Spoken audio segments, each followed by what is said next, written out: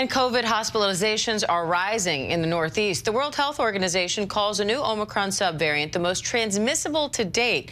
It makes up an estimated 70% of new cases in the Northeast region of the United States.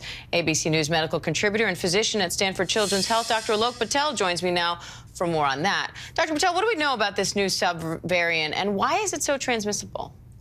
Well, Diane, simply put, this new subvariant, at least according to lab studies, has a mutation on its spike protein. I think by now everyone can visualize what coronavirus looks like. That gives it the ability to really tightly attach to the cells in our body and the ability to out-compete the other variants. So the WHO is correct in calling this an extremely transmissible variant. We're seeing this rate double, this variant double almost every week. In most of the countries, about 30%, as you mentioned, in the Northeast, 70% in lab studies. Also, this variant is able to evade some of those monoclonal antibodies. So it is definitely surging right now, but it remains to be seen if it's going to actually cause more illness and or more hospitalizations. But obviously, we have our fingers crossed. Now, in March, we're going to enter the 4th year now of this pandemic. Is this just what the future looks like now, that new highly transmissible variants are going to emerge from time to time?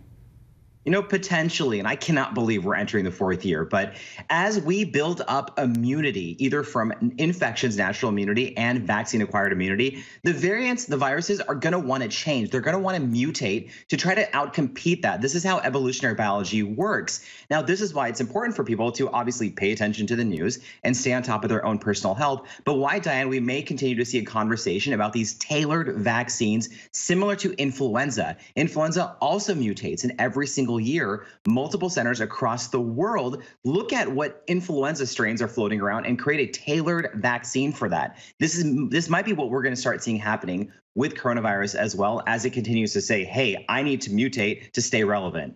So how effective is the vaccine against this new subvariant? Fortunately, it still is effective. Now, XBB is an offshoot of BA2, and I know you know this, but BA2 is an offshoot of Omicron, which is encompassed in this bivalent vaccine. And so XBB does have some coverage. The question remains is how effective is it going to be? And will it still be effective if XBB continues to mutate past 1.5, which is why we all need to stay vigilant, pay attention. Remember, those basic mitigation strategies still work, including testing, masking, staying home if you're sick, and getting your shot and staying up to date. All right, good advice, Dr. Patel. Always great to have you. Thank you. Thank you. Hi, everyone. George Stephanopoulos here. Thanks for checking out the ABC News YouTube channel. If you'd like to get more videos, show highlights, and watch live event coverage, click on the right over here to subscribe to our channel. And don't forget to download the ABC News app for breaking news alerts. Thanks for watching.